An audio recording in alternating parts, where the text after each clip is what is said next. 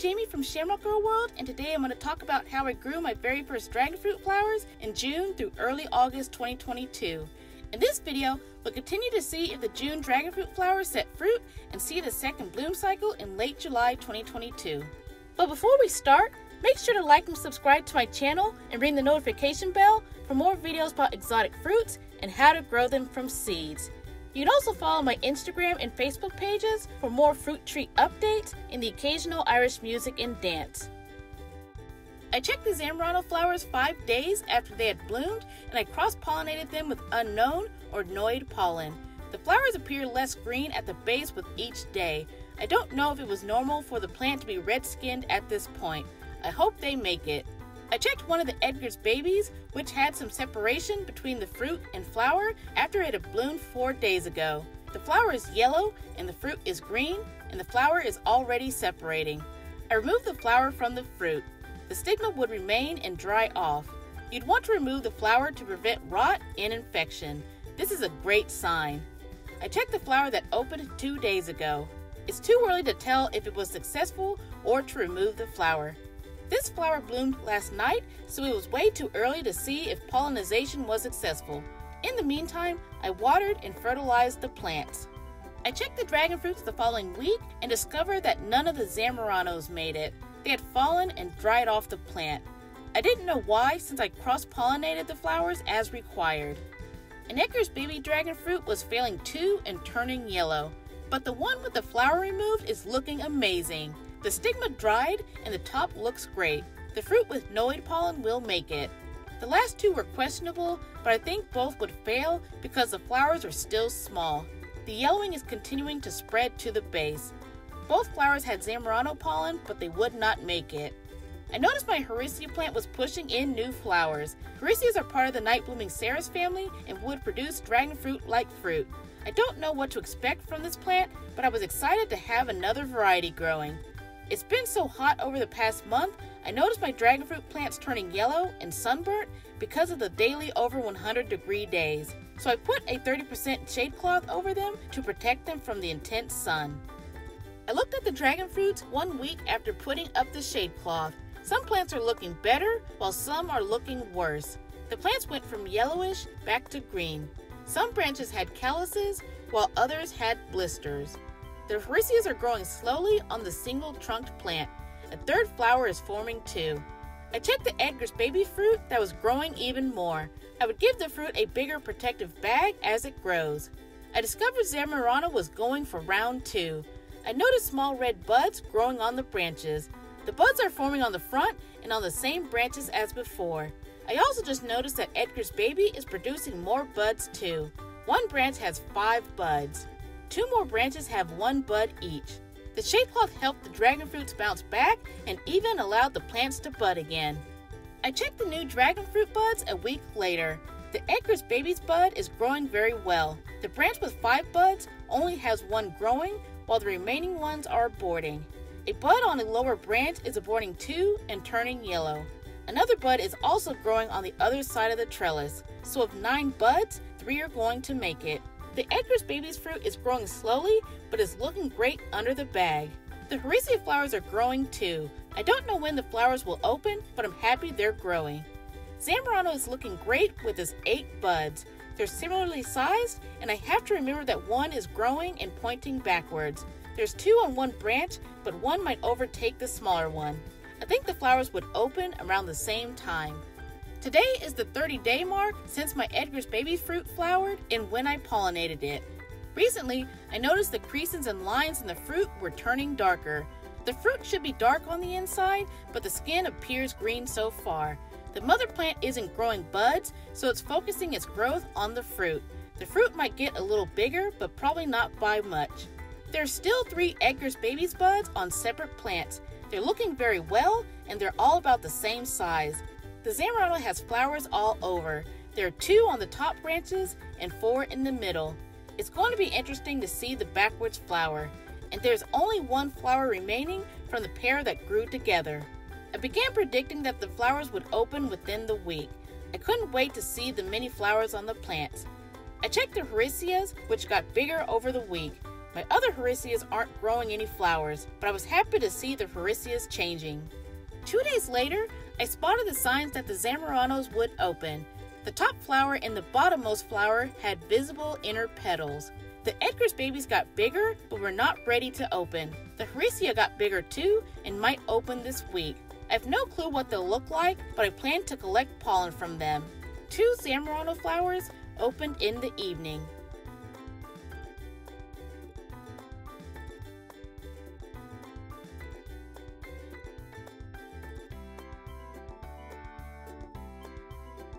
The bottom flower was spectacular by 12:30 a.m. It seemed slightly smaller than last month's flowers, but it was still a large flower.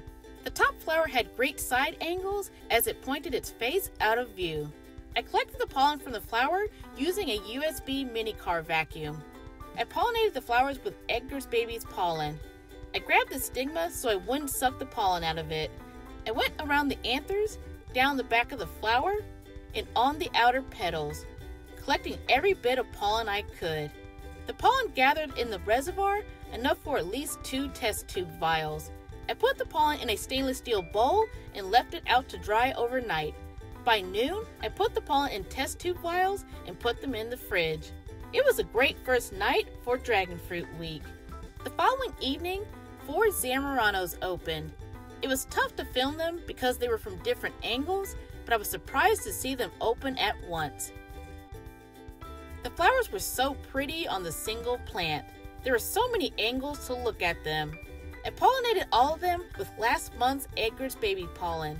It was tough to move around them, but I was happy to see all of them throughout the night.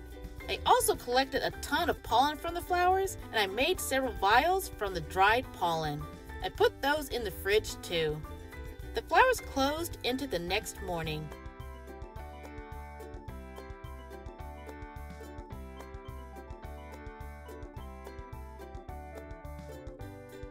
The 20th was an even bigger night. 2 Edgar's babies, 2 Hericias, and 1 Zamorano bloomed throughout the evening.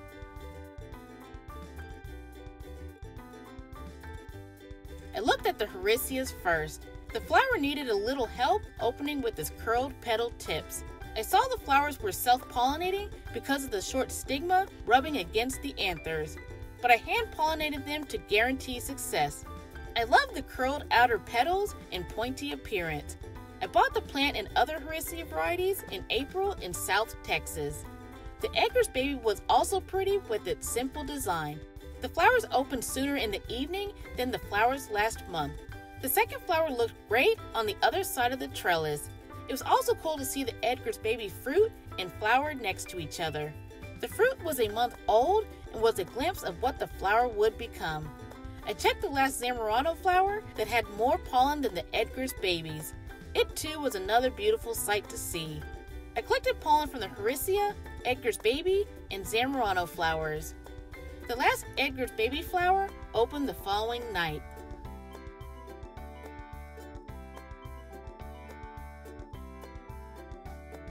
When it finally opened, I noticed there was something different about it. The flower had bent petals, which gave it an interesting appearance. I eventually noticed the flower also didn't have a stigma. When I looked down into the flower, it appeared to be folded in the back. I didn't know what would have caused it, but it was strange that it wasn't present when it opened. After collecting pollen, I tried to bring the stigma out of the flower. I could tell it was folded in the back of the flower. Once I pulled it out, it was short and deformed, but I pollinated it with Zamorano pollen to give it a chance to set fruit. It was such an interesting flower and was the last flower to open during the week. Days later, I looked at the dragon fruit flowers after they've bloomed. Unfortunately, the Zamoranos appear to be failing again. The variety is self-sterile, meaning that I need to cross-pollinate it with another variety. It's failing even with the Edgar's baby pollen. I'm bummed that the plant isn't holding the fruit, but it appears that the Edgar's babies are going to make it. One flower had a separation between the flower and fruit, so I removed the flower. The other flower is doing the same thing. The Hericias are doing great too, and I removed its decorative flower. The one with the inverted stigma is looking good and even had the flower separating from the fruit. The first Edgar's baby fruit is on day 39 and is getting darker with each week. It's slowly getting larger, but is still on the small side. I want to wait and let the fruit ripen on the plant a little longer. I checked the Edgar's baby fruit, which was still holding on. The inverted stigma flower didn't make it after all. It had turned yellow and started drying on the plant. The third Edgar's baby looks good, even though it has a rusty blemish. The Varieties were looking good too. 2 more flowers were forming on the small plant. The Edgar's baby fruit turned a lot redder this week. It's day 46, so it's almost ready to harvest. The outer petals were turning red, and there wasn't any skin separation or tearing as if it would burst open. It's getting softer in the middle and looser on the plant. I wanted to wait a few more days to harvest it. Today, on August 6th, I harvested the dragon fruit on day 52 as I dodged rare incoming thunderstorms. The fruit is reddish pink with some green at the base. I also wouldn't be available to harvest it later, and I didn't want it to rot on the plant. The fruit was very loose, and I removed it from the mother plant. The other fruit are growing great on the plants. The Varieties are doing very well, and 2 more flowers are forming higher on the plant. The next day, after refrigerating the fruit, I inspected the ripe fruit. I could see the fruit skin was mostly pink with green petals. The fruit weighed about 7.3 ounces. Then I finally opened the fruit, revealing the pink flesh. It was cool to see the outer skin versus the insides. I also did a Brix test using a handheld refractometer. It's a device used to measure a fruit's sugar content. I needed to put a few drops of juice on the device. The dragon fruit had a Brix score of 15 when I looked through the device at a light source. The flesh has a slight scent and a hint of tartness and sweetness. It has soft, juicy flesh and soft seeds and a mild tropical flavor. I collected some seeds to create Edgar's baby Noid hybrid seedlings. It was not bad for my very first dragon fruit and the first fruit from my Edgar's baby dragon fruit plants. The next step is to continue to watch the remaining Edgar's baby fruit grow.